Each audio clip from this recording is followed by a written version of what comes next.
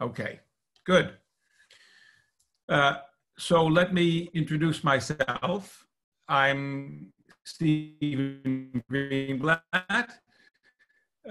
I'm talking to you from the state of Vermont in the United States, northeast of America, in New England, and I'm in a rural area where all is quiet, but as you know, things are not necessarily quiet everywhere in my country at the moment, and we are experiencing a situation with which you, I'm afraid, are also familiar, where things are in disorder. There's an old Chinese curse, I believe, may you live in interesting times. So we're living in interesting times, and I hope that we return to less interesting times in that sense fairly soon. In any case, I'm very happy to be with you today to talk about Othello. And I think what I will do will be to see if I can share my screen with you. So I'm going to now hope that it works, and then I'll use it as a way of talking about this remarkable play. Let's see. And if I go up here at the slideshow. Now, I hope you can tell me if it isn't working, but I hope that you see my screen, which yes, it's working. It's working. Oh, good. Thank you. That has a picture of a fairly recent film, not so recent, of the play. The Othello has been made many times in a variety, all over the world, and this is a I think quite successful modern film with Lawrence Fishburne, the actor playing Othello, and with a sort of a powerful and somewhat, as always, disturbing Iago, played by a celebrated British actor. I want to talk a little bit about the play historically, and I'm aware that you're interested in it from a colonial and post-colonial view, so I'll try to say things that are relevant to that. I won't go on, I hope, for too long, because I'm very eager to answer questions that you have, and also to ask you some questions. But I'll start just by talking a little bit about the play as we've received it from Shakespeare's time. It was a play written in the early years, we don't know exactly when, of the 17th century, 1601, 1602, probably. Could be a little bit later, 3 or 4. It wasn't published until the first time in print until this edition called the quarto. That just meant a small scale, like a paperback edition, in 1622, after Shakespeare was dead already. Shakespeare died in 1616, but his name, as you can see, is prominently featured. The tragedy of Othello, the Moor of Venice, as it had been diverse times, that means many times, acted at the Globe and at the Blackfriars by His Majesty's servants. And then it was published again in print the following year in the huge volume called the First Folio in 1623. Again, as you see, the tragedy of Othello, the Moor of Venice. And I show you both of those because I will explain to you in a minute that there are, I won't spend a lot of time on this, but that there are small but interesting differences between the two different texts of the play that make a significant difference at a certain point. And I could explain to you why scholars think that the differences came about in the first place, but in the case of Othello, it's possible Shakespeare wrote it, or that he went back and changed some things, but it's not known which version is the final version. So it could be the small version or could be this big version. In any case, I'll come back to that issue. This was a play written for the part of Othello to be played by one of the actors in Shakespeare's company. We happen to know the actor who created the role. His name is Richard Burbage. And the important thing here to say is that the play was written for an actor, as you can see, who was a white English actor, Richard Burbage, who created the part, and he created lots of other great parts in Shakespeare's play. The reason I say that is that there is an ongoing and unresolved discussion among scholars about what it is that Shakespeare imagined the Moor to be, whether he was clearly a foreigner, clearly a stranger in Shakespeare, to Shakespeare's world, the world of Elizabethan England, but whether he was someone from the Middle East or from more likely North Africa or south of Sahara, that's not so clear. What is known is that in the year 1600, the Queen Elizabeth received an ambassador from what was the territory then of the Kingdom of Morocco. This man, who had his portrait, as you can see, painted quite remarkably when he was in England in 1600, Abd al-Wahid bin Masoud bin Muhammad al-Anuri. He was the Moroccan ambassador. As you can see from the portrait, it says he's 42 years old when he was visiting in 1600. And he dressed in the manner of a diplomat of his period, with a sword by his side, and he was the object of considerable attention in 1600. So it is thought as one possibility why Shakespeare would have written a play about a Moor for the popular theater in the early 17th century, that it was excited by this visit from a Moorish ambassador. Why was the ambassador there? Because Queen Elizabeth, actually for now some years before he came, had been conducting negotiations with a number of Muslim powers. She had ongoing relations with the powerful Turks, but also with countries in North Africa. And this was part of a global strategy on her part, because England was in an ongoing on and off war with Spain. And the idea was that actually Al-Anuri brought was that England could form an alliance with Morocco to put pressure, military pressure, on the Spaniards. And that would enable, from the point of view of the North African powers, would enable the Maghreb to get some power back in some territory back in Spain, which they had lost after 1492. It didn't actually turn out, the negotiation didn't turn out to be particularly effective or successful, but that was what was going on. Okay, so this kind of figure could have been in the mind of Shakespeare and his contemporaries. On the other hand, there were some sub-Saharan Africans also in England, small numbers, again, very small numbers, but there were some, and now there's actually in the last few years been very interesting work done by scholars about these Africans who were in London as many of them as musicians actually, but also as tradespeople, craftspeople, not, as I say, not in large numbers, but they also would have been possible references for Shakespeare to imagine who his Othello would have looked like.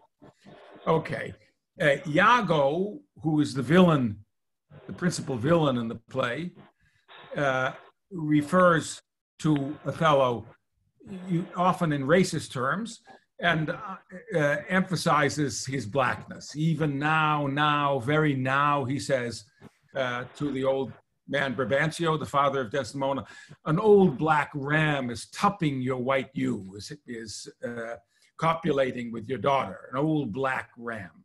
So there is some racist language in the play. And I think quite interestingly, the racist language is always from the villain and his sidekick, Iago and Rodrigo. But it may suggest that the character of Othello was imagined to be a sub-Saharan, not a Arab. Okay, there was a part of Othello, as they say, was created by a white actor, and it was a long tradition for hundreds of years that the part was played by celebrated white actors, putting on blackface, as here Laurence Olivier, famous 20th century English actor, I happened to see playing this part back in the 1980s, put on charcoal on his face, black makeup on his face to look like sub-Saharan African. Now that's very infrequently done any longer. In the United States would never, I think, be done. And already in the 19th century, an African American, the son of some former slaves, named Ira Aldrich, was the first black man who played Othello. He wasn't able to play it in the United States because of racism in America in the 19th century, and he went to England and he performed the part in England and actually in Europe. The most famous Othello in the 20th century was this Othello by an African-American actor, a great actor named Paul Robeson, and did a sensational and important production of Othello in the middle of the 20th century. Okay, we can come back to this set of questions, but I want to start just by talking about Othello as an outsider. The world that Shakespeare depicts in the play has a set of different groups. It begins with the Venetians trying to negotiate or calculate a military strategy against their enemies, the Turks. Of course, the Venetians and the Turks were all through actually the 16th century, the great military opponents, but also they were in contact with one another in the 15th and 16th century. In any case, there's this global opposition between the Christian Venetians and the Muslim Turks. And then there's this peculiar character of an outsider, so not someone from within the Venetian world or within the larger Christian Italian world, but from outside that world, namely Othello, who is working for the Venetians, who is the principal commander for the Venetian forces against the Turks. And Othello is unmistakably an outsider, not only in his skin color, but in his whole appearance and his whole way of being in the world, but he's inside at the same time in the forces of Venice. And that notion of being an outsider and an insider is crucially important in the play. And what we learn early in the play, when Othello is giving an account of how he and Desdemona came to know each other and love each other, is that Desdemona's father, who was an important Venetian nobleman, part of the Venetian Senate. Venice had an oligarchy with a group of powerful senators at the top, and Desdemona's father, Brabantio, was one of them. Othello says, her father loved me, oft invited me, still questioned me the story of my life, still means kept asking me over and over again, still questioned me the story of my life from year to year, the battles, sieges, fortunes that I have passed. So the situation is one in which you have to picture an exotic outsider who is invited repeatedly to come to the house of a powerful Venetian senator and tell the story of his life over and over again. You can imagine, as you wish, how someone like this, or how you would respond if someone asks you to tell the story of your life as a kind of dinner guest, a form of entertainment. Perhaps he was happy to do it. Perhaps he laughed. Othello laughed to himself about it. In any case, he did it. He performed his life, as it were, for this powerful Venetian senator.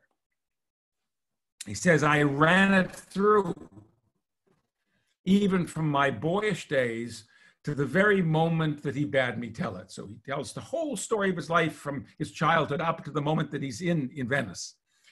And was a extraordinary life, in a life of danger and adventure in the account that Othello gives, wherein I spoke of most disastrous chances, of moving accidents by flood and field, of hairbreadth escapes in the imminent deadly breach. He's been involved in terrifying military encounters, of being taken by the insolent foe and sold to slavery, of my redemption thence, and portents in my travaillous history. The history has a history of travail, of work, of danger, of being sold into slavery. Notice that he doesn't say who the insolent foe is exactly, or who had enslaved him, or who had redeemed him.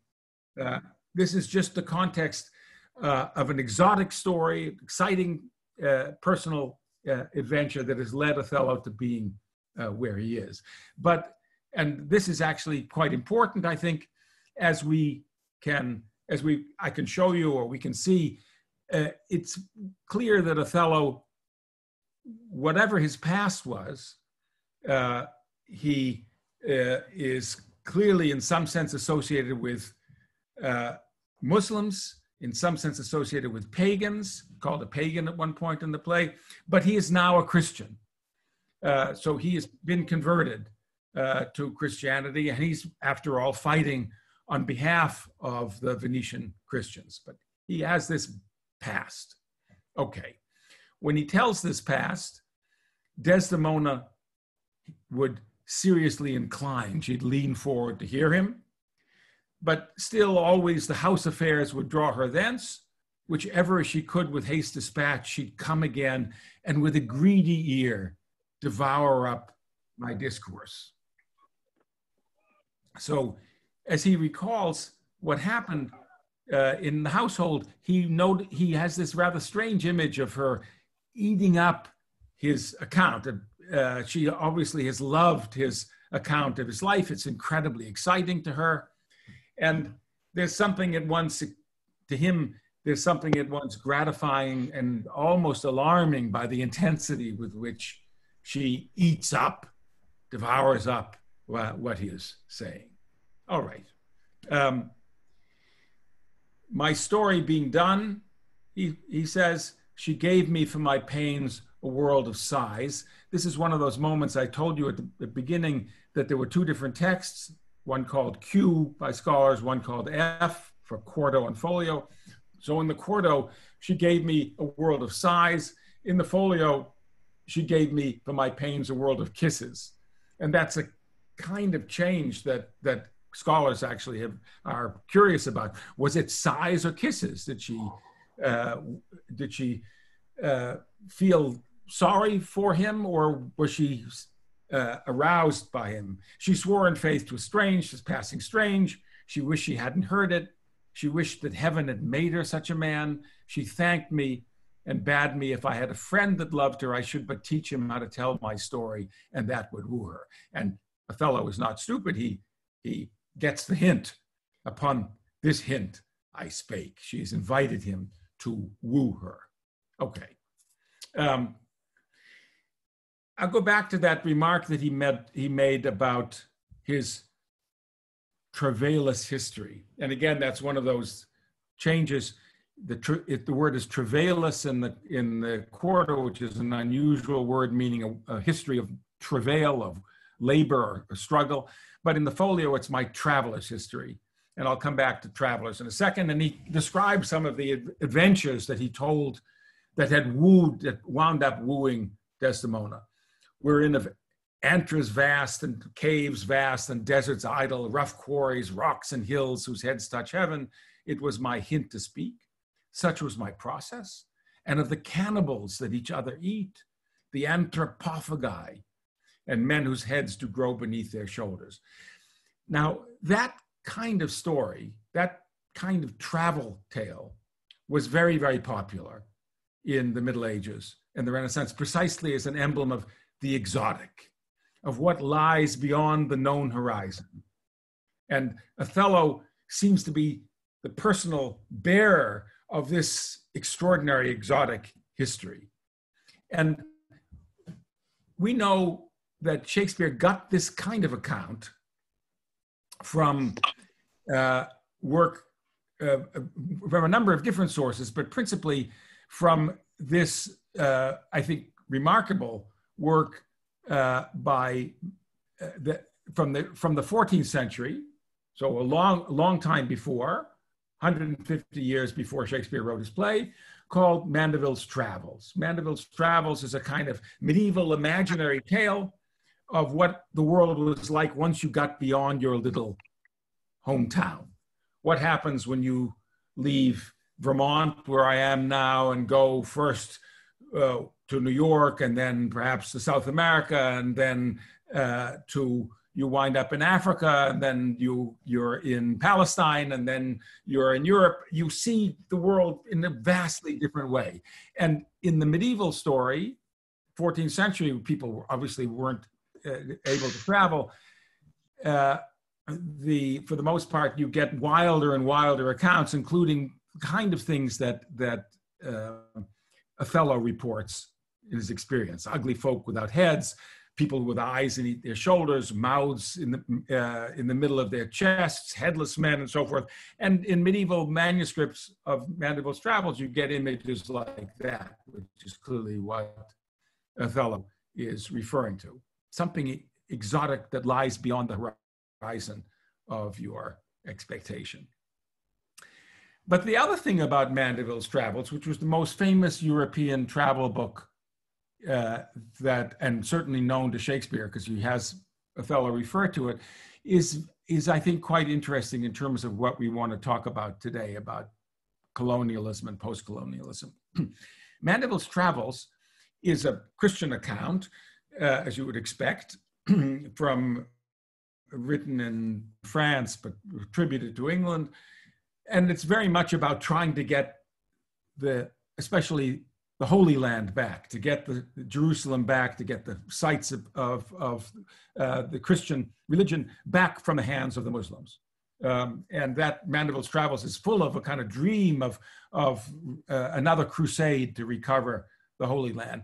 But the curious thing about this is that it isn't only an account of a triumph over the hated enemies.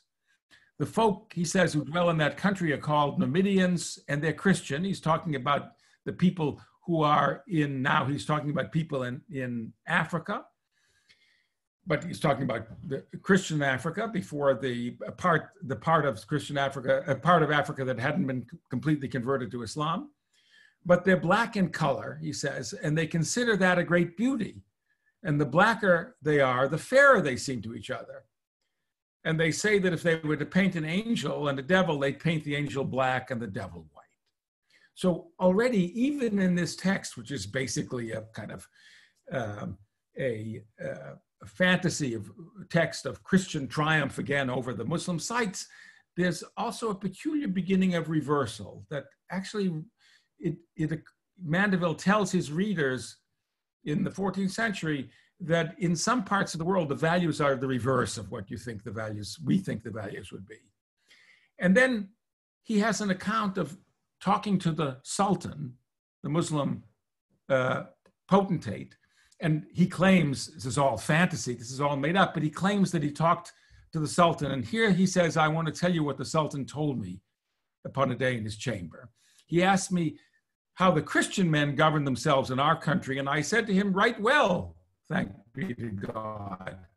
And he, the Sultan, said to me, truly, no, nay.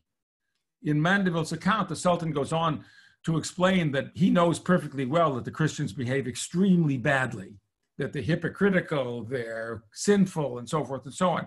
This is a Christian text, and Mandeville, the writer, goes on and says it's a great slander to our faith and to our law as Christians when folk that be without law, as he imagines the Muslims to be, shall reprove us of our sins. And he goes on, they're saying the truth, truly they say truth. For the Saracens, the Muslims, be good and faithful, for they keep entirely the commandment of the holy book, Al-Quran, that God sent them by his messenger Muhammad. So what I want you to get is that on the one hand, in the world that, the ideological world that Shakespeare inherited, there is a kind of absolute opposition between Christian and Muslim, also between Christian and Jew. I mean, there are a set of absolute oppositions, ferocious oppositions, but under the surface, there are underminings. It's possible for people, even in a situation in which one person hates the other and is set against the other, it's possible for people to begin to think for themselves or begin to doubt or begin to think that the world is not. Can you, if you could mute yourself, that would be good. If it's possible, even in that world, for people to begin to think differently. And that's what Shakespeare's play is all about, thinking differently. So where did Shakespeare get these ideas? Partly, as I say, he got them from Mandeville's travels, but he also got them from another source. He got them from a remarkable book by this man, Al-Hasan ibn Muhammad al-Ghazan al-Fasi, an astonishing figure from whom Shakespeare and his contemporaries learned much of what they knew about the African world and the Muslim world. This was a remarkable person who wrote a book called The Description of Africa in the middle of the 16th century, and Shakespeare again read this book in translation. And the author of the book had a whole set of different names. Al-Hasan al-Ghazan, we've already seen. He was also sometimes called Johannes Leo, sometimes called Giovanni Leone, sometimes called Leo Africanus, sometimes called John Leo Amour, and then sometimes called Johanna al-Assad. So why does he have so many names? Because he's a kind of shape changer. He was captured. Al-Hasan al-Ghazan was a North African who was captured by the Christians. He converted to Christianity. He wrote a description of Africa in the 16th century that was widely read. And then he escaped back to North Africa and converted back to Islam. So he kept changing his shape, as it were. And what I want you to, this is from the English translation that Shakespeare would have worked. What I want you to again understand is that under the surface of opposition, global opposition between Christian and Muslim, there's a much more complicated picture, because the introduction to the description of Africa by this man, John Porey, who was a contemporary of Shakespeare, says that we wouldn't have known about these travels had he not been a Moor and a Mohammedan in religion and most skillful in the languages, and had he not encountered so many imminent dangers. He's a kind of figure like Othello, who has brought information from the other world to us. How did he escape, John Porey says, all of these adventures? How many desolate cold mountains? How many huge dry and barren deserts passed he, and so forth and so on. He writes about Leo Africanus, about Al-Hasan al-Wazan as if he were Othello. And I think that's where Shakespeare got some of his notion of how to construct the character of Othello. And in the description of Africa written by Alareer al-Wazan, he writes that these Africans which inhabit Barbary, North Africa, are honest people, destitute of fraud and guile. Means they're honest. They're not deceivers, not only embracing all simplicity and truth, but also practicing the same throughout the whole of their course of their lives, even though certain Latin authors, meaning Christian authors, are of a different opinion. It's not true. These figures, these Muslims from North Africa, are decent, honest people. They're strong and valiant, he says, especially the ones that dwell in the mountains. They keep their covenant most faithfully, insomuch that they'd rather die than break promise. And the only negative thing, he says, the principal negative thing is that no nation in the world is so subject unto jealousy, for they will rather lose their lives than put up with any disgrace in behalf of their women. So that's the picture. That's the material that Shakespeare was working with in constructing this figure, this ambiguous figure who comes from a different world and who's in our world, the world of Venetian Christians. And it's that ambiguity that his principal enemy, Iago, is able to play on.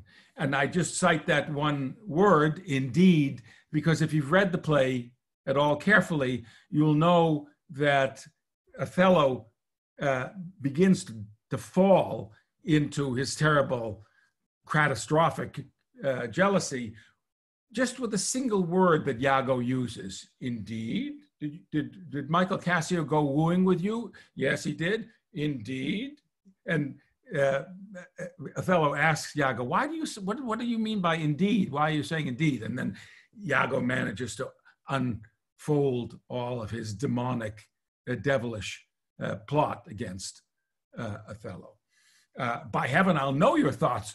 Iago says, you cannot if my heart were in your hand, nor shall not while 'tis in my custody. Ha, says Othello.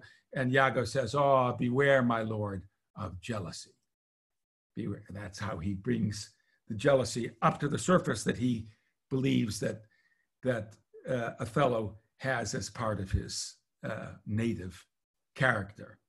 He says he has a kind of version, Iago, in other words, of what Alareer al-Wazan said about the North Africans in general, Muslims of North Africa, honest, decent, committed to their truth, but subject to jealousy. Okay, a couple of other quick things I want to say, and then I'm going to stop and take your questions. Shakespeare took his story from an Italian, the core story from an Italian named Giraldi Cintio. This is what it looks like, a very short story about un capitano Moro, Moorish captain. But Giraldi Cintio, the Italian source, says almost nothing about what it is to be a Moor or whether he's black. That's just a designation. He's not really interested in it very much. He doesn't do anything with it the way that Shakespeare does. But the source does have that peculiar handkerchief in it. Tell me about this. Have you not sometimes seen a handkerchief spotted with strawberries in your wife's hand? That handkerchief, which is the device that Iago uses to trap Othello, by telling Othello that I saw Cassio wipe his beard with it. Okay, that's the trick. And we could, if we have time, we can talk a little bit about why that handkerchief works the way it works, and why Othello says that handkerchief did an Egyptian to my mother give. She was a charmer and could almost read the thoughts of people. Desdemona's horrified by that. Is it possible? 'Tis true, there's magic in the web of it, he says. There's magic in the web of it. If we have time, as I say, we can talk a little more about why the play turns on this peculiar object, just a handkerchief. No one takes a handkerchief very seriously. Very hard to make a play out of a handkerchief, but Shakespeare does. Couple of other things to say before we stop. and take questions. Desdemona is extraordinarily frank and open in her love for Othello, including her physical love for Othello, her desire for him, of the more to live with him. My downright violence and storm of fortunes may trumpet to the world, she says. My heart subdued even to the utmost pleasure of my lord. So Desdemona is not a completely enclosed, quiet creature. She's able to stand up and speak for herself. And one thing we might suggest is the reasons that Iago is able to persuade Othello of his lies, Desdemona is faithful to him, is that he's able to work on Desdemona being unusually frank and candid about, and her interest in serving his pleasure. And at the great moment in Act 2 in which they see each other after being separated, Othello speaks with extraordinary love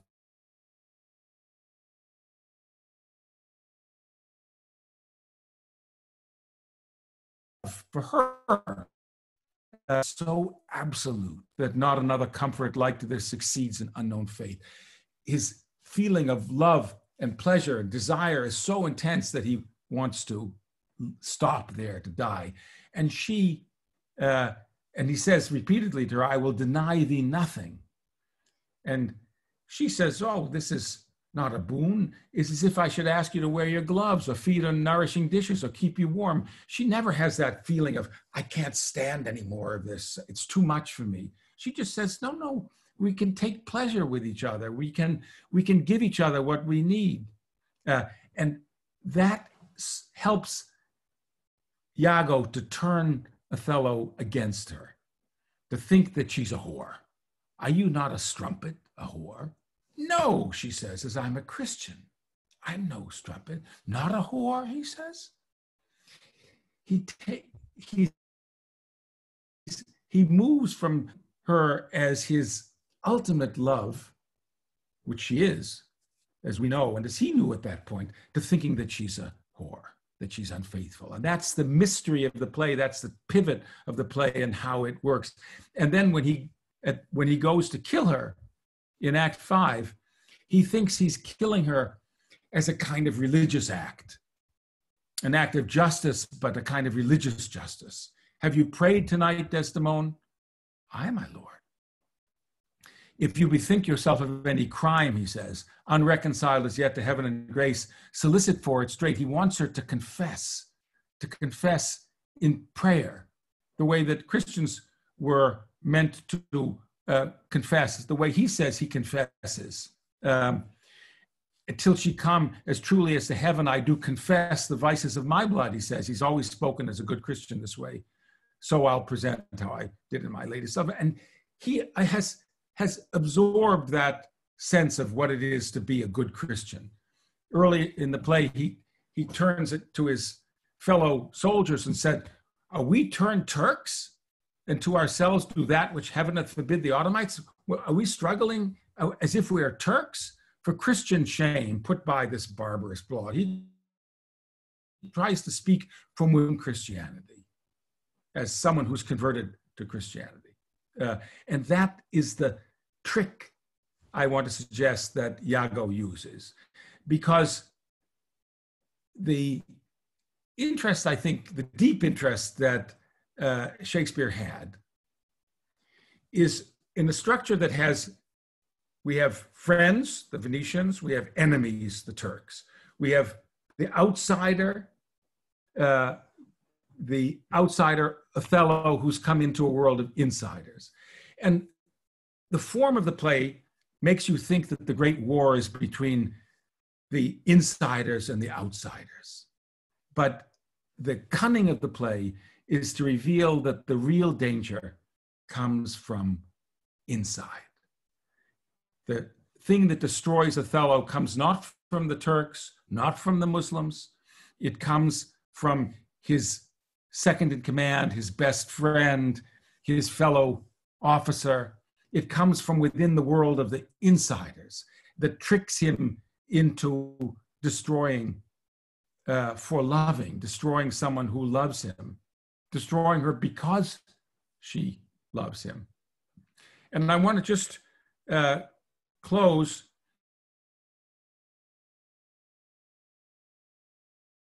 end of the play when Othello asks, will you demand that demi-devil, Iago, why he hath thus ensnared my soul and body? And Iago says, don't ask me anything, demand me nothing. What you know, from this time forth, I never will speak word, and he never says anything else. So we never know, we never get an account from him as to why he's done this. What we do get an account at the very end of the play is of Othello's feelings at the end. And here is a very peculiar difference between the two different texts of the play, the quarto and the folio. In the quarto, just before he's committing suicide, he gives a speech that says, just set down, don't set anything in malice, just set down what actually happened. Then must you speak of one that loved not wisely, but too well, of one not easily jealous, but being wrought, being made to be jealous, perplexed in the extreme, of one whose hand, like the base Indian, threw a pearl away, richer than all his tribe. I just want to focus on that phrase, like the base Indian. So in this phrase, in this reading, Othello is like one of those Indians in, I think the reference here is probably not to India in East Asia, but to the West Indies, to India in the Americas, where the Europeans were able to trick, as they understood it, to trick the natives to give very valuable things, pearls, away to them in exchange for nothing. So Othello is likening himself to one of those naive outsiders, one of those people who don't understand, who was tricked into throwing a pearl away, which was the most valuable thing in his tribe. And here's the alternative, which is the folio text. And all of this depends on the fact, as you can see from the word jealous in the middle of the reading, that the English at this point don't use the English spelling doesn't use a J, it only uses an I. One not easily jealous, but being wrought, perplexed in the extreme, of one whose hand like the base Judean, here it's not Indian, but base Judean, threw a pearl away richer than all his tribe. So here's a different reading. He's the base Judean. So what is a base Judean as opposed to a base Indian? A base Judean is not a West Indian, not a stranger that way. It's someone from Judea, that is to say, from that area of the Middle East. And a base Judean in Shakespeare's time would have been understood to refer to a Jew, and namely to Judas, who betrayed Jesus, to throw a pearl away richer than all his tribe. So we get these two different readings, base Judean, base Indian, and base Judean.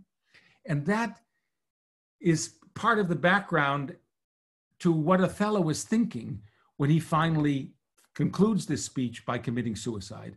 And when he concludes the speech by committing suicide, he says, say besides that in Aleppo once, he's recalling a battle he was once in, where a malignant and a turbaned Turk beat a Venetian and traduced the state, I took by the throat the circumcised dog and smote him thus.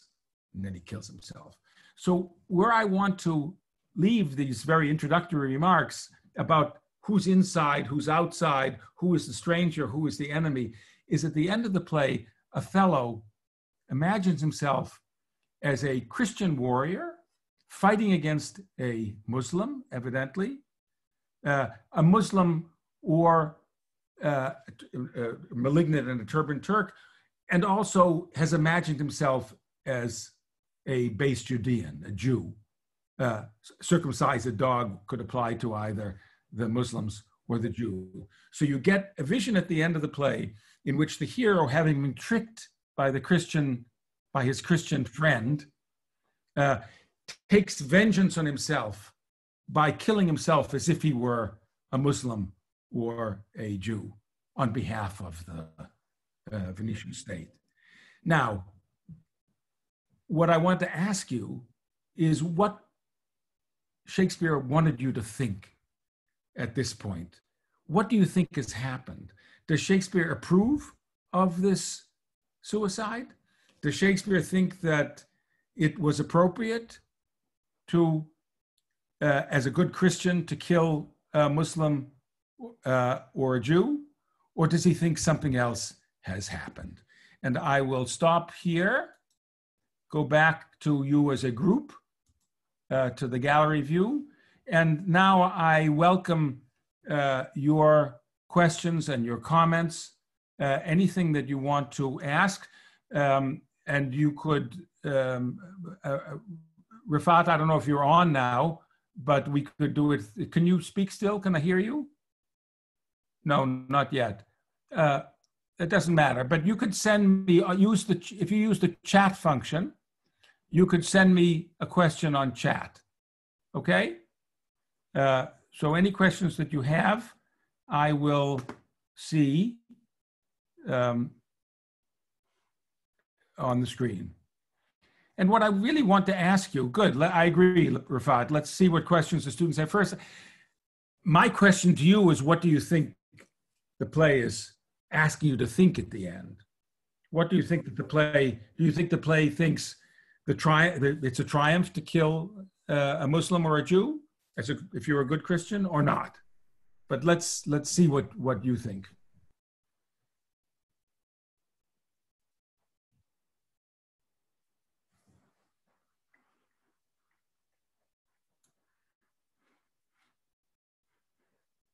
And you don't have to be shy. You can ask me anything that you like.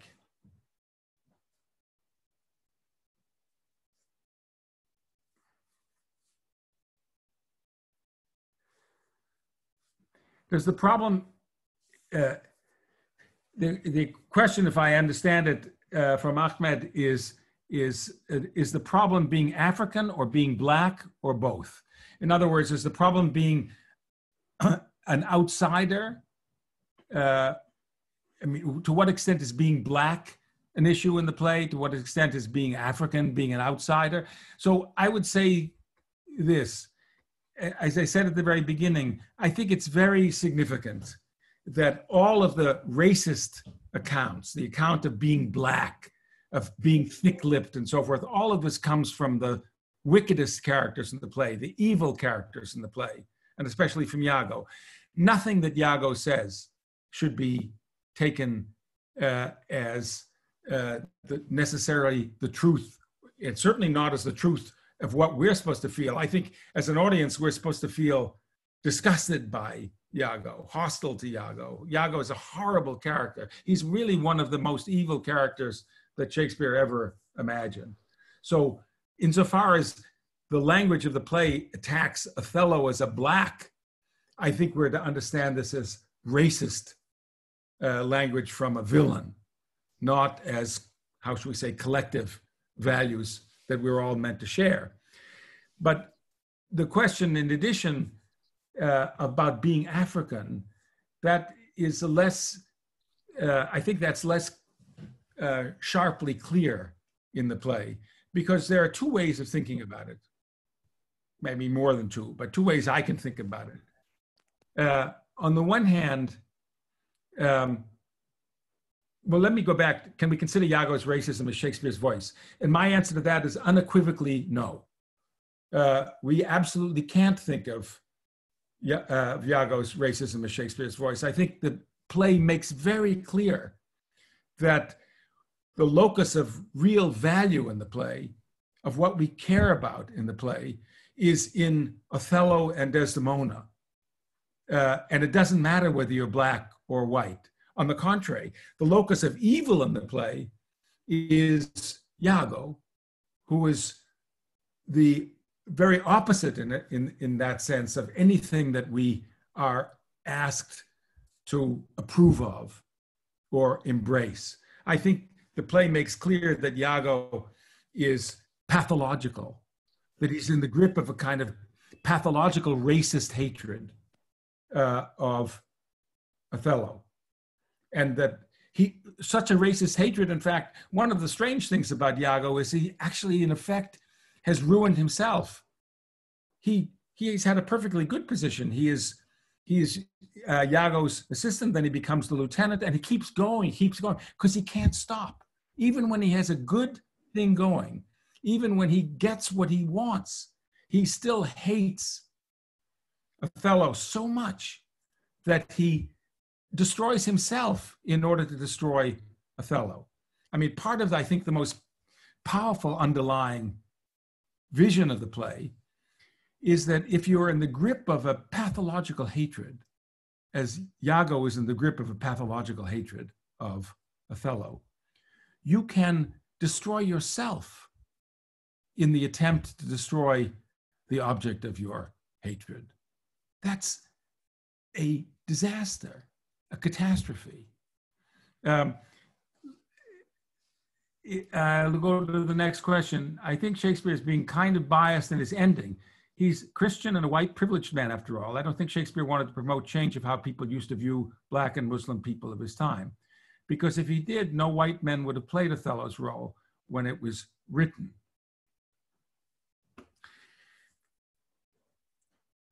I would say two things. First of all, it is always possible. Shakespeare's plays are possible to do in lots of different ways.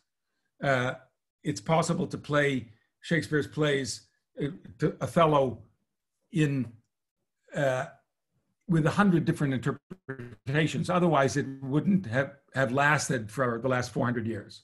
The play is huge in its range of implication.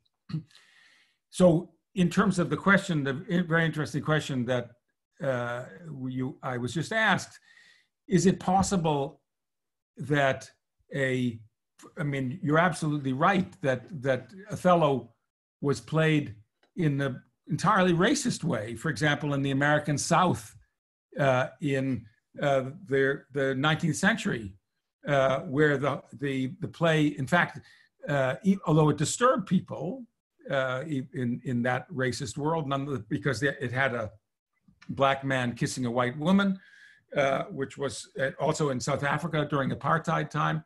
Nonetheless, it was played, so it was possible to interpret in as the question suggests, in a racist way. But as I tried to show you at the beginning, even within the logic, the anti-Muslim, anti-Black logic of the Middle Ages in Mandeville's Travels or in the texts about Africa in the 16th century, they're already ambivalent, and it's already possible to begin to undermine the official view. Look, countries have official views. The leaders tell you to believe this. The rulers, the officials of all kinds tell you this is the way you have to believe. You have to walk down this little narrow path.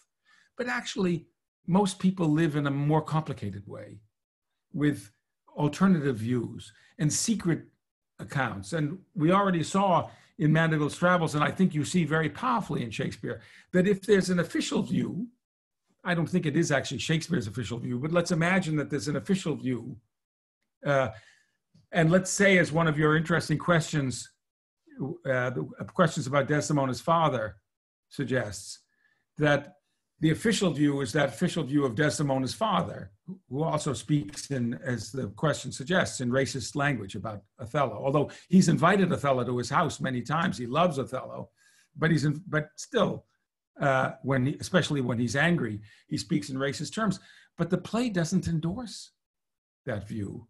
The play suggests that that father never understood his daughter, never really understood Othello, was brokenhearted, lost his daughter. I mean, to the man he didn't want her to marry. But the play doesn't endorse the idea that Brabantio, that father, has the truth about Othello. On the contrary, I think the play goes out of its way to suggest that Othello is a remarkably decent person, though he's manipulable.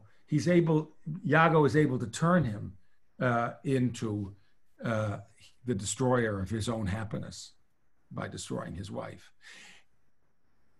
Actually, now I probably shouldn't completely come clean about my own view, but I will. I think Dr. Greenblatt. Let me just say one thing. Can I say one thing, Eichmann? Yes, please. Yes. I think that the play sees the real dark disturbance, the pathological disturbance, not in black or white, not in Muslim or Jew or Christian. He sees it in the relation of men to women. I think that the play thinks that there's something fundamentally wrong with men in their relation to women. And that the play keeps identifying, and the core of it is Iago, but then he manages to get Othello in it as well, and he manages to get Cassio in it too. The play suggests that there's something disturbed and disturbing in male responses to females, to men's responses to women, that there's something murderous in men. Eichmann, please. Yes. Okay. Thank you very much, Dr. Greenblatt. My name is Ayman Alab. I teach Shakespeare as well as other courses at the Islamic University. It has been an honor to meet you. Actually, I have always heard about you, and I'm really privileged and really happy to have a class by Stephen Greenblatt. My question regarding the voice of William Shakespeare as being a racist is in connection with another play, which is actually The Merchant of Venice. In The Merchant of Venice, many people, they accuse William Shakespeare as being a racist, although we cannot consider him as a racist in Othello. What is the difference between considering Shakespeare as a racist in The Merchant of Venice because of what he said, on the tongue of other characters, and we don't consider him as a racist here in Othello? Yes, it's a very interesting question, Ayman. I've written a lot about The Merchant of Venice. I find The Merchant of Venice a very disturbing play, a powerful play, but a disturbing play. Shakespeare, let me put it this way. Shakespeare, and perhaps it's connected to the way he was a powerful playwright, Shakespeare likes to play with dangerous materials, explosive materials. I think Shakespeare all his life liked to experiment with combustible things. He did it in Titus Andronicus with the character of Aaron the Moor. He does it in The Tempest with Caliban, the cannibal. Yes. And he does it to an extreme degree, as you suggest, in The Merchant of Venice, both with Shylock, the Jew, and with Morocco, the Muslim. So I think he liked it. He's a popular playwright, entertaining thousands of people. It would be possible to argue about The Merchant of Venice that Shakespeare is anti-Semitic and racist. So as it's possible to argue, as several of you have suggested, it's possible to argue in Othello, but I don't think so. Yeah, what has been said, it was said on the tongue of other characters. It is exactly as what is said about the Moor and the Arabs, right, on the tongue of Iago.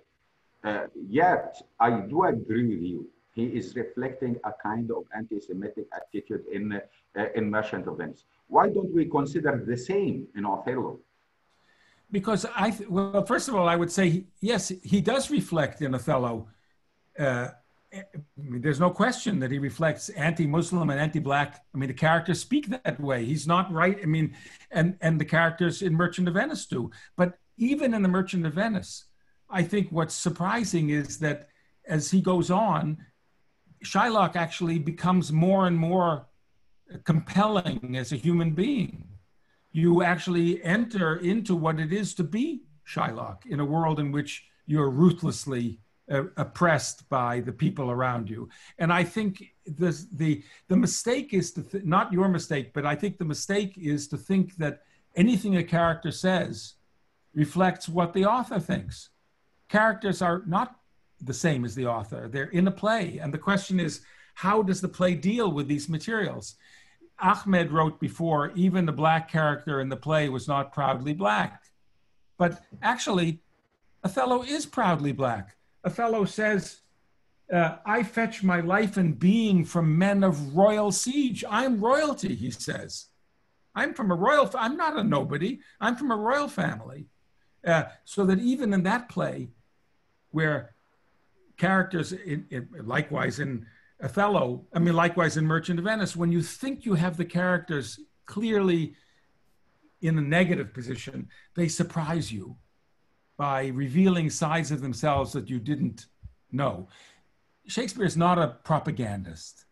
He's not a propagandist even for the people that I would like Shakespeare often to be more on my side of this or my side of that, but that's not what he's in the business of doing. He's in the business of digging you deep into people's lives, making you understand what they are, and making you, unsettling you in your prejudices, not confirming you in your prejudices, I think. Can you hear me now, Professor? Yes, I can. We have a question from Rahaf and then a question from Ahmad. Okay. Rahaf, go on, Rahaf. Hi. By the way, she is my daughter. Hi. Hi, Raf. How are you, Professor? I'm fine. It's a great honor. It's a great honor to meet you. I'm a great fan. Thank you.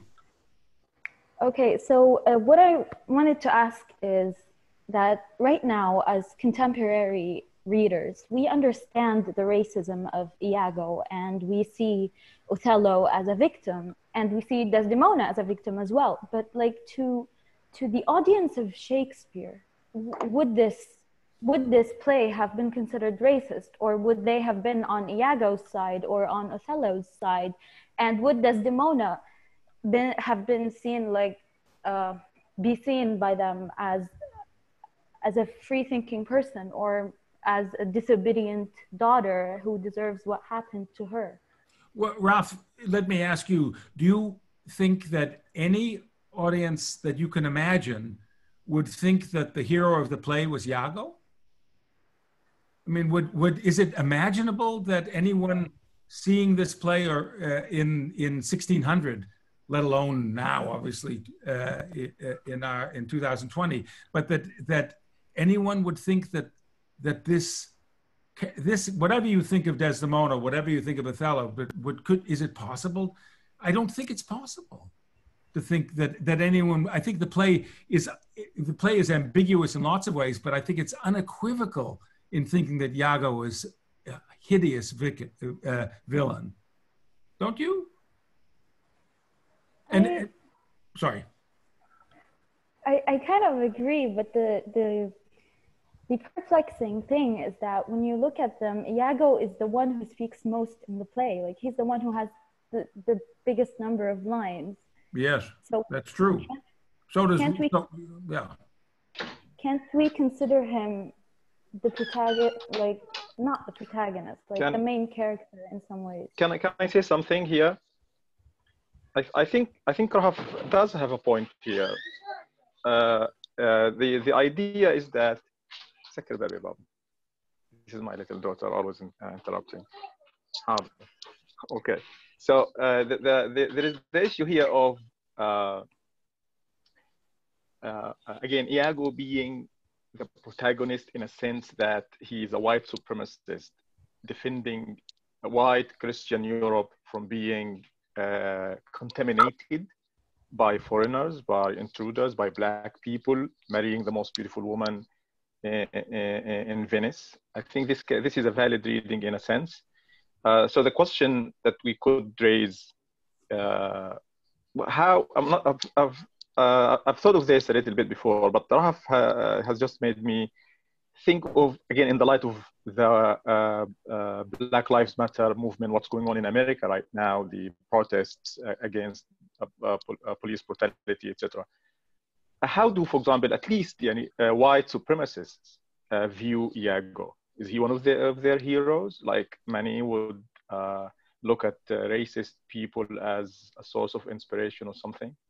Well, yeah, I mean, let me take a step back. First of all, to Raf's original point about the early period, about what someone in Shakespeare's audience would have thought, and then I'll come back to your question. It's not an accident that the character is called Iago. Who's Iago? Who's Santiago? Iago is Santiago Matamoros, his full name is. It's a Spanish name. It means James in Spanish, but it's a Spanish name, and it's a Spanish name associated with the Moor killer, Santiago Matamoros. And for the English in the early 17th century, the Spanish were a much more disturbing enemy than the Moors. That's, as I started by saying, that's what the Moroccan ambassador was in England for. So being called Iago automatically would have put Shakespeare's audience against Iago. It's a Spanish name of someone who actually, the hating Moors is not part of what anyone in Shakespeare's time would have thought was a particularly attractive position. It's being Spanish that's the ugly part for a Spanish Catholic. We're dealing with a Protestant country that had been invaded by the Spanish. So Shakespeare sets it up for his own audience that way. But to go back to your question, Refaat, look, if you present anything to if you're asking me what a racist audience would have thought of Othello, first of all, I don't think a racist audience would have gone very often to Othello, but maybe they would have. There's even a story of someone attacking, trying to shoot in the South. I don't know if it's true, but someone trying to shoot the character playing Othello on the grounds that a white man shouldn't kiss a black man shouldn't kiss a white woman. Racist people, if you have a very strong racist view in your head, that's the way you see the world. It's like wearing glasses of a certain color. Everything looks that color. So I can't say that a particular person couldn't see the play that way. But I think the overwhelming force of Shakespeare's play then and now is to call into question racism, not to reinforce it. And the fact that Iago has more lines than Othello, just as Richard III has the most lines in the play Richard III, but he's the villain of the play. It doesn't mean it's not a great play or a great part for a character, but it doesn't confirm anything. I think that the play is designed to make you call into question your racism. And I think that if we see, in the case of George Floyd in Minneapolis, if you see an image of the mistreatment of, in this case, the judicial murder, extrajudicial murder by a policeman of a black man, if it disgusts and outrages you, as it has disgusted and outraged most of my countrymen, it does so because you have moral values. And the question is, where do you get your moral values? Where do you get the sense that it's not appropriate to behave this way, that you can't allow people to behave this way? Well, you get it from a lot of different places. You get it from your religion. You get it also from your culture. And your culture is shaped by works like Shakespeare's works that say to do what Iago does to Othello is wrong. It's wicked. It's unacceptable. But also to do what Othello does to Desdemona is wrong, because men must not attack women. Men must control their anxieties to possess and have the women absolutely in their grasp. The play allows the wonderful character of Emilia at the end to tell Othello that he's disgusting and crazy. He's disgusting and crazy the way a lot of the men in the play are disgusting and crazy. because they are manipulated. They manipulate themselves into hating women. This is a play as much about misogyny as it is about racism. Well, thank you very much. If I may add something, you have just talked about the character of Iago from a historical perspective. How would the audience consider and have attitude against Iago because of his own name? Yet we are discussing the character of men from a modern perspective. Why don't we consider, right, how would a man treat a woman in the 16th century? Exactly like the attitude of men or the society against this domina at Shakespeare's time. They would never approve what she did. Now we might sympathize with this domina because she is in love with a man. But if I were in the position of an Elizabethan man, I would not approve what she did. And if I am in a position of a father, I would have not approved at all what she did. So yes. Sometimes we might explain things from historical perspective, but we are not supposed to think of the characters from the 21st century, thinking. This is one point I wanted to talk about. Something else I would like to add regarding Iago as the protagonist of the play or not. I would say Othello, the character of Iago, is, I usually call it to my students, a one-man show. What I mean that without Iago, we don't have what? We don't have a play. That the play is designed around the character of Iago. Why? Because he is the one who is making the play. If we want to consider the play as a play within a play, I would say the second writer of the play is Iago, not William Shakespeare. This is the second point. So it would be fair to consider Iago as the main protagonist of Othello.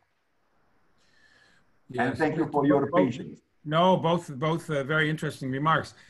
I would say to you first, two things. First of all, that one thing that's interesting about Shakespeare's theater, the Globe Theater, or Blackfriars also in its time, is that both men and women attended. And there was no special separate section for women. Men and women both came to the theater. And in fact, in the period, there are some people who write, men who write, it's not proper to allow women to come in such large numbers, not accompanied by any other men, just on their own to go to the theater. But that's the way it worked. The women went to the theater, paid for their tickets. And so the women, it's not just that the play represents the male point of view, from the point of view, it's not just that the audience is an all-male audience. The audience is male and female. And I think that Shakespeare actually is using that fact that the audience is both male and female to begin to undermine the misogynistic views of his world. I think calling into question. So I think personally that though you're absolutely right that many men, especially fathers, would have wanted to control the marriage choices of their daughters, unquestionably true in Shakespeare's time, I think Shakespeare, and Shakespeare himself personally may have wanted to, and he had two daughters. But I think that in this play, Shakespeare calls into question and undermines the misogynistic logic of his world, I think. About your other point about Iago, I think it's deeply true. I completely agree that Iago is a figure of the playwright in this play, that Iago is someone who's manipulating, creating the scene. But I think that Shakespeare is calling into question also the exploring in a kind of very uncomfortable and disturbing way, the ethics of being a playwright, of manipulating people, of moving them into positions, of using them, of using their emotional lives. And I think that Shakespeare actually was interested in a complicated way all his life in the ethical problems of being a playwright. And I think in Othello, he uses Iago to explore those problems in the most powerful way he ever did in his work. So I agree, but not to say that he approves of that manipulation. Okay. Thank you very much. Fascinating. I'm really mind blown with the input. Thank you, Dr. Ayman, for your, again, wonderful ideas. We have 2 questions. We don't want to keep Professor Stephen. No, I must go. I'll take these 2 questions, Refaat, and then 2 I questions. will go. Yeah. Because Okay. We have Ahmed, Sheikh Khalil, and then Malak. Ahmed, go on. Yes, hi, sir. Thank you for this very informative and interesting lecture. Can you hear me? Yes, I can, Ahmed.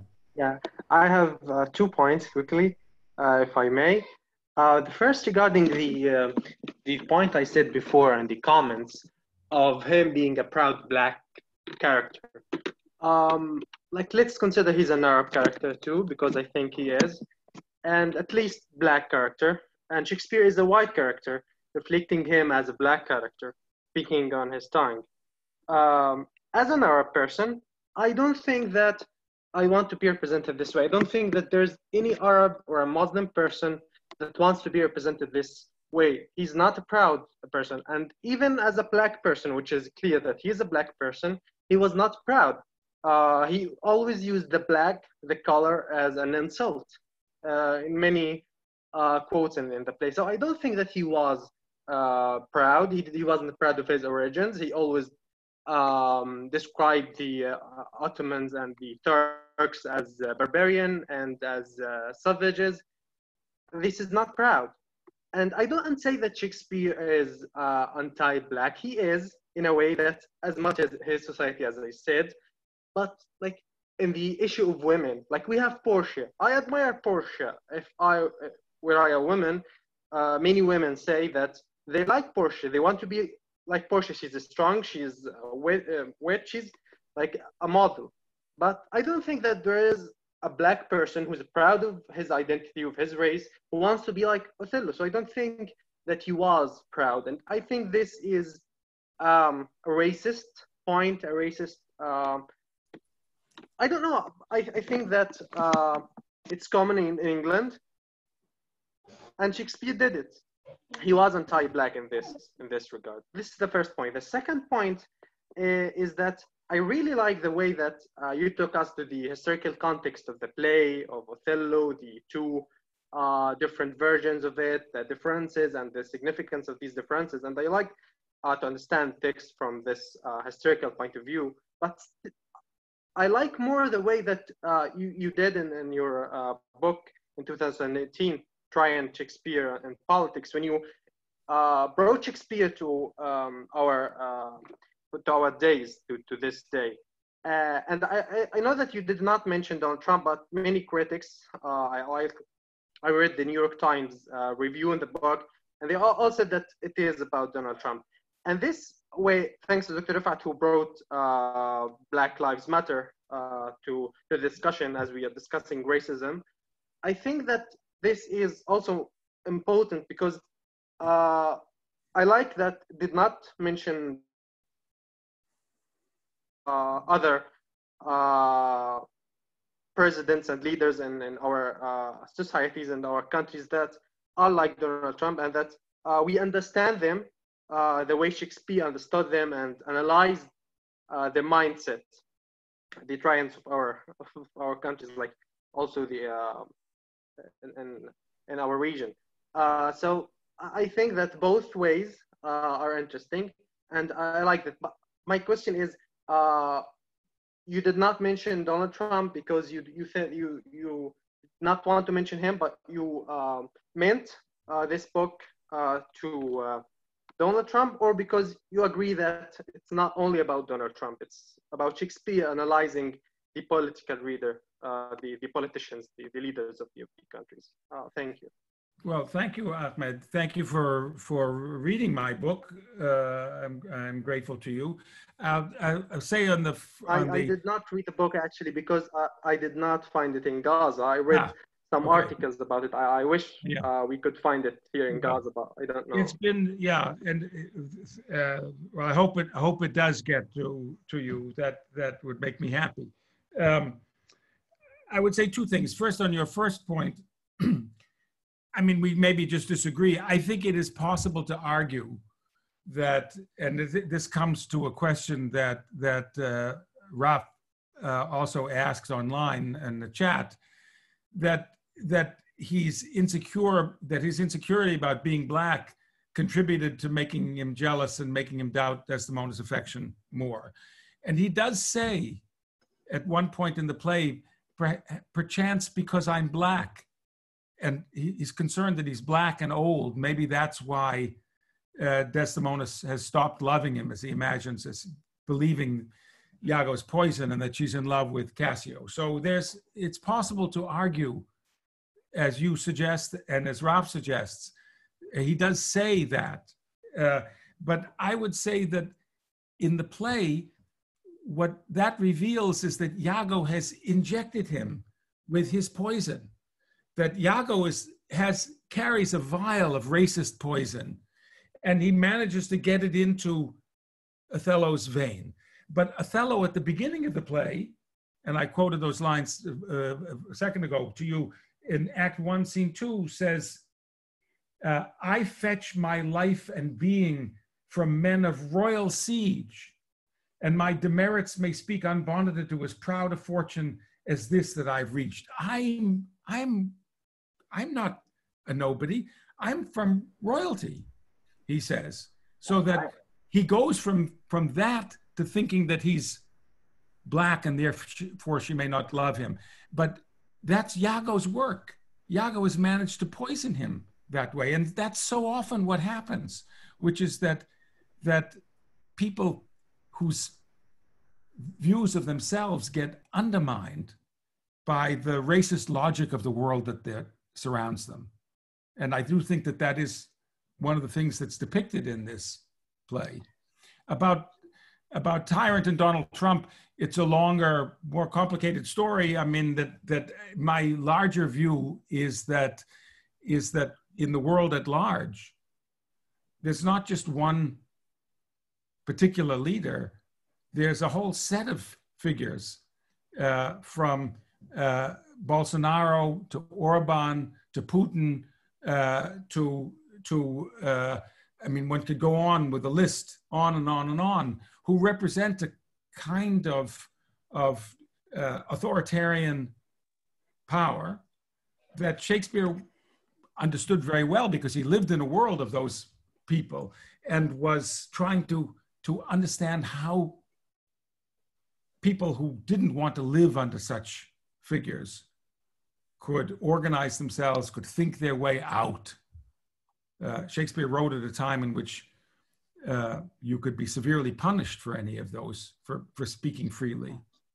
But he found a way of doing so in his work, and that's what I was writing about. So for me, it was, I have, of course, a particular political view and a political world that I live in, and I was interested in engaging that. But I do think of it as part of a larger world that not only people who live in the United States, but people who live in many, many other places have to deal with. I think because Malak's question has already been raised by Rahaf about Othello's insecurities. Can I say one last thing? Maybe you can give us a closure. Yes, of course. In my brief experience of teaching Shakespeare, The Merchant of Venice and Othello, King Lear, and of course Hamlet, many of my students found it very difficult to identify with Othello, even to sympathize with him. Despite, again, the fact that originally he's an Arab or, North African or originally a Muslim. And maybe this is partly due to the fact that he tries to distance himself from Muslims as much as he can. He tries to appeal to white Christians in Europe by being their killing machine, by killing for them, invading people, killing Muslims for them. And you quoted him saying, have we turned Turks, in this sense that Muslims and Turks and Ottomans are barbaric, they're uncivilized, unlike us, European. How he tries to distance himself, because he is still the other, the outsider, by quoting how the anthropophagi, the people whose heads grow under their their shoulders, trying to appeal to those white Europeans by telling them, I am different from those people from Africa and the Middle East. I am good to you, please accept me. And still, he doesn't get accepted. Even his last remark, how he smote the uncircumcised dog and killing himself. We could, we could raise here the issue of Othello. Like the question here, probably I can raise, in addition to my point that students in Palestine tend to sympathize even with King Lear, with even Macbeth and Shylock, but not Othello. Not all of them, of course, but I think more than half of them. So probably the point I could ask, turn it into a question at the end: who killed whom at the end of the play? Was it Othello the Muslim killed Othello the Christian as punishment for trying to appeal to assimilate in a society that is not accepting him? Or was it again a final cry of despair, of trying even to belong after what has just happened to him, by again killing the Muslim part in him? So who got killed at the end of the play? The Muslim part in Othello, or the Christian part of it? Was he punishing himself, or was he even still, distancing himself from Muslims and Arabs? Thank you, Refaat, it's a wonderful set of remarks and a wonderful question. Look, and it's a question that refers to what I said I wanted to ask you all about the very end. But I would say several things. First of all, to go back to what Ahmed and what Raf have said about Othello's doubting of himself as a Black, I see this, we may not see this the same way. I see this as the fact that he's drunk Iago's drink. When he says that my face, which was as fresh as Diane's visage, is now begrimed and black as my own face. That's Act 3, Scene 3. That's a sign that he's drunk the poison. It's not where that wasn't what he was at the beginning of the play. He wasn't ashamed that way. On the contrary, he was full of a kind of exuberant performance of what he was. So he's been poisoned by the racist Iago. That's not a revelation of the shame of being Black. That's a revelation of the success, the malevolent success of the racism of Iago. That's the first thing to say. Second thing to say is that I agree with looking at Raf's remarks about Muslim jealousy. I wasn't suggesting personally that I have no views on, I'm not Muslim, I have no views on Muslim men, Muslim women, and so forth. This is not my world. I think, and I don't think it was Shakespeare's world. I think that Shakespeare, as I said, started with the material that he got from Alareer, says that the Muslim men are jealous, prone to jealousy. And then he turned it back on the Christians. I think the play is not about Muslim jealousy, but about Christian jealousy, about the jealousy of Cassio, the jealousy of Iago, the jealousy of Othello as Christian. I think the play is an exploration of that. And finally, and that goes back to Refaat's wonderful question, I think the play leaves open at the very end and ambiguous in a profound way who is attacking whom. It's a suicidal act. But I thought, Refaat's, your remark is exactly where I am at the end. At the end, you can no longer tell. Othello thinks, I think, in some part of his brain, that as a good Christian convert, he's attacking the Turk, the Muslim. But I think the reverse is also true. He's, I think, killing himself as a Christian. He's killing himself. The situation has reversed itself, and it keeps reversing itself in the kind of of loop at the end. And as I say, strangely enough, he adds Indian and Jew to that. So we get Indian, Jew, Muslim, and Christian all in a kind of global nexus of, in this case, of murder and suicide. And what is Shakespeare's word for that? And what is his culture's word for that? That's a tragedy. It's a tragedy. It's not anything we should endorse or approve of. Okay, Refaat.